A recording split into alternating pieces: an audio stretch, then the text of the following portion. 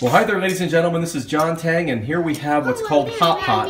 Or in Chinese, we say Hoa Guo. I'm going to show you some of the dishes that we put in here. We already have some things simmering. We have fish balls. We have some noodles, some cabbage, tofu. There's some more raw fish balls here to the side. We have some sliced beef. Those are actually cooked. Those are actually cooked. This is called sa cha jiang.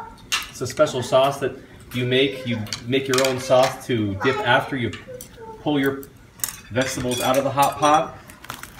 Have some bai cai here, some white cabbage, some chrysanthemum leaves,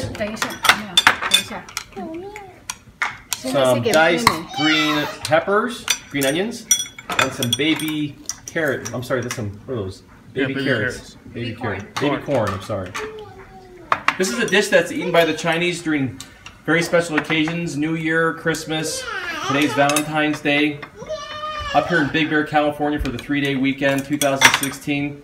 A great dish. It's very cold outside, no snow, but it just drops significantly at night, so a great dish to be able to have and to enjoy and celebrate with family. Happy Valentine's Day, everybody.